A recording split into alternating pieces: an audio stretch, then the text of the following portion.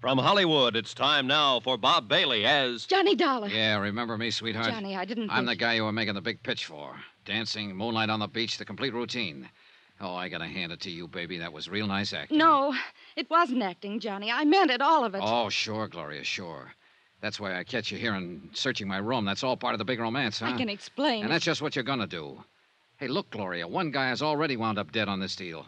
I've got a strong hunch I'm number 2 man on the list. And this baby I do not want.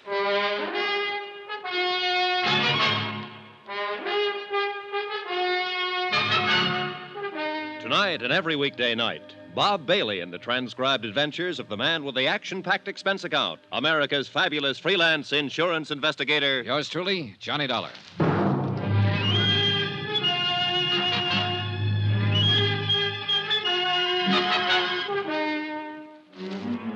Santo Tomas, Mexico. Expense account submitted by Special Investigator Johnny Dollar.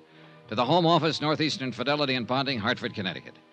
The following is an account of additional expenses during my investigation of the Alvin Summers embezzlement of $75,000. Item 9, $17.60, business entertainment for one Gloria Harris.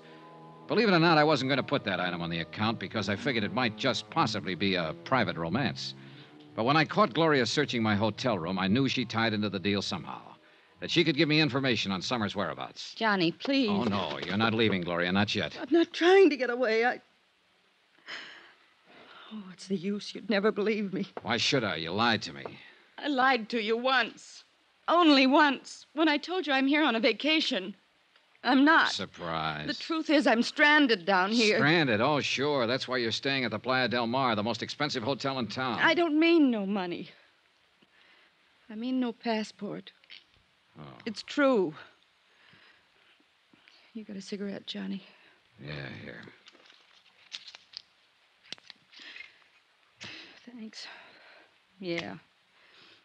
I've been stuck in this ratty town for 4 months now.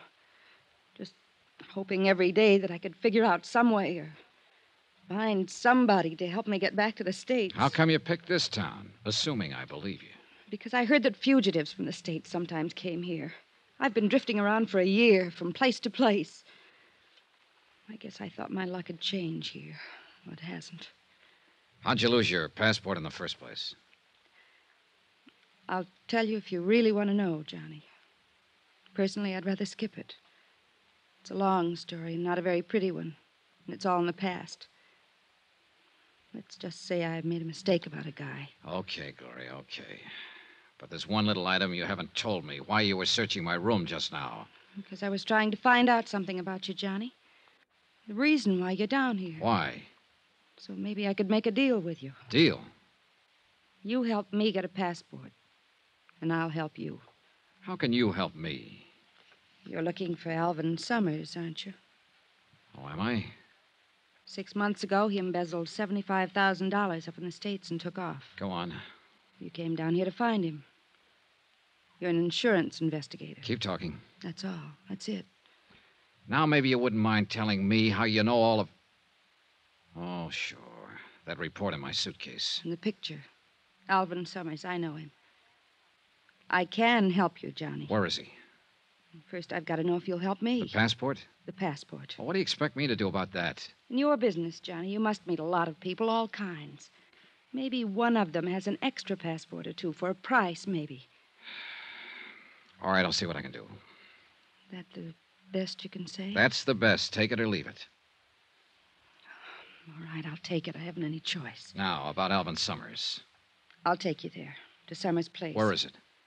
Down the beach, about a mile below town. Then into the jungle a little way. How come you know where it is? I met Alvin Summers a couple of months ago. Here in Santo Tomas? Yeah. I went there once for dinner. Okay, you take me there, Gloria. First, I'd better go up to the hotel and change. The country's pretty rough on clothes. Okay, I'll meet you at your hotel in half an hour. Johnny, I only lied to you about one thing. The reason I was down here. The rest of it I meant. Last night, on the terrace and on the beach. I meant all of it. Really, Johnny. And I mean this. You know, I'm kind of glad you told me that. See you in half an hour.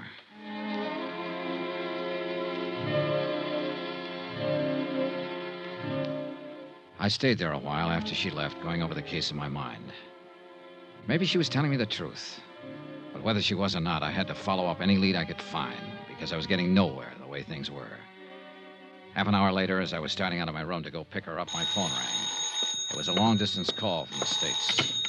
Fred Wilkins at Northeastern Fidelity, Johnny. Hi, Fred. Well, how's the fishing down there? Fishing? As a matter of fact, it hasn't been so good so far, Fred. That's too bad, but I'll bet the swimming is all right, huh? Whoa there, what's eating you? I didn't send you down there for a vacation. Well, you got a great sense of humor. You should see this place vacation. Then what have you been doing down there? Well, what do you think I've been doing? I've been looking for whoever it was that telephoned you and said he had information on Alvin Summers. You couldn't have been looking very hard. He called me again this morning. He what? That's right. He wondered if I'd sent anyone down there yet. Hey, look, Fred, this guy is not easy to find, believe me. And I think I know why. Obviously, somebody doesn't want him to talk, and that somebody could be Alvin Summers, about one jump behind him. Summers, you think he's around there? Could be. I'm leaving right now to find out. I've got a lead on where he lives. There's somebody at the door. I'll call you when I get anything. Do that. Brother. Fishing. Oh, Lieutenant Gomez. Well, look, I'm in sort of a hurry right now. This will not take long.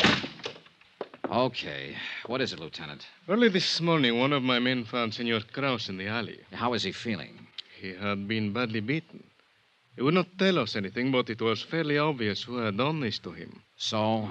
So, the last time we talked, Senor Dollar, I warned you not to attempt to take the law into your own hands. Now, listen, Gomez, if you think I want to take a pistol whipping like he gave me and not do anything about it, Do you gotta... not misunderstand.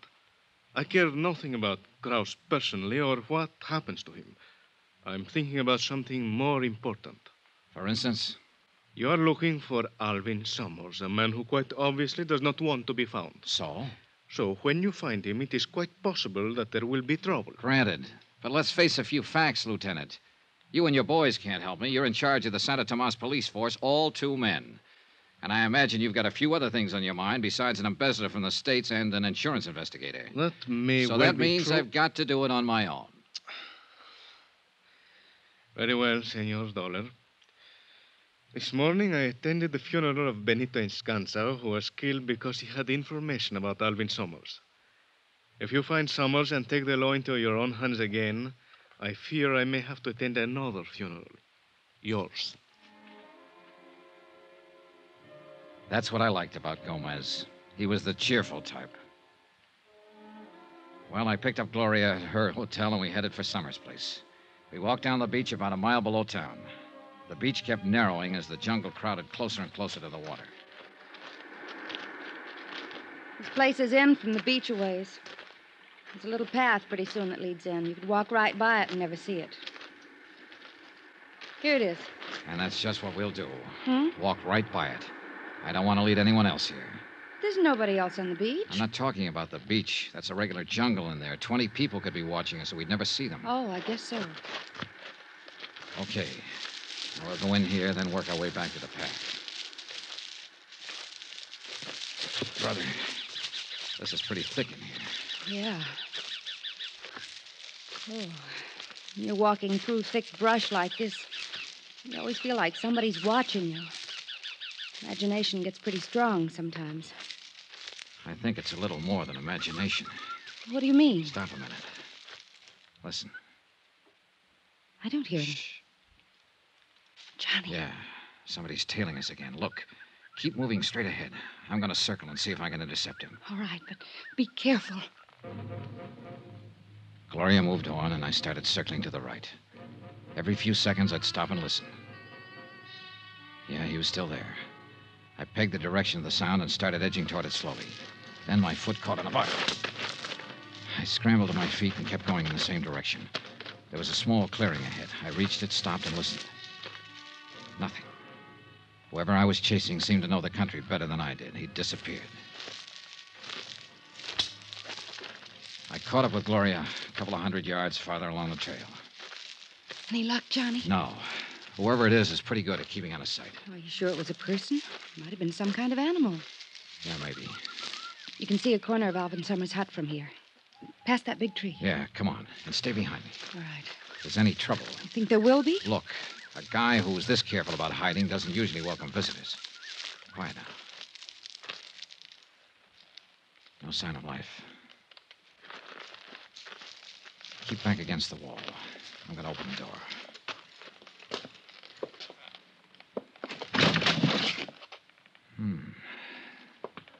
Okay, Gloria. Nobody home, huh? Nobody home. Well, he seems to have a pretty comfortable place here. You like to live in jungles.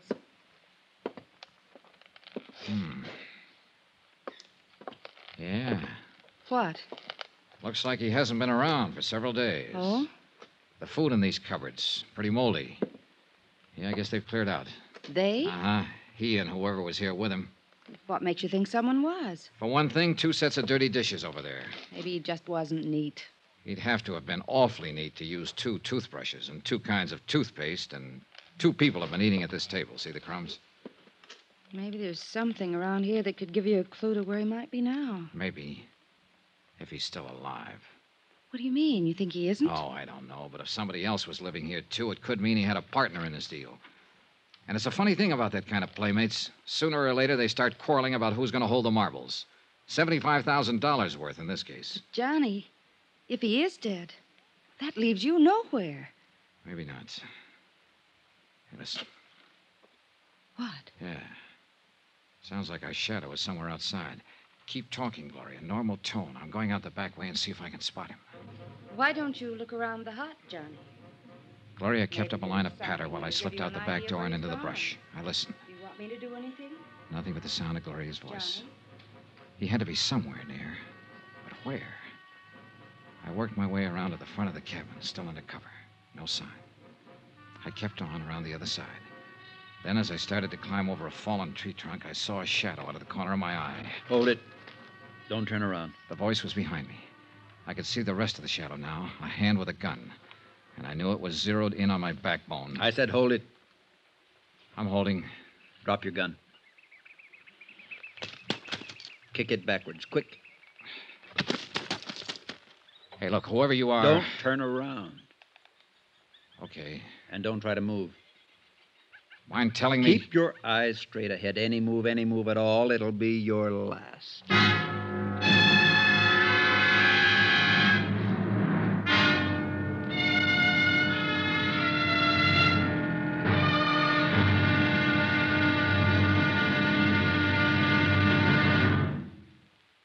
There'll be the final exciting episode in our story of the Alvin Summers matter tomorrow. Yes, tomorrow, how to find out what you've been looking for the hard way. Join us, won't you? Yours truly, Johnny Dollar.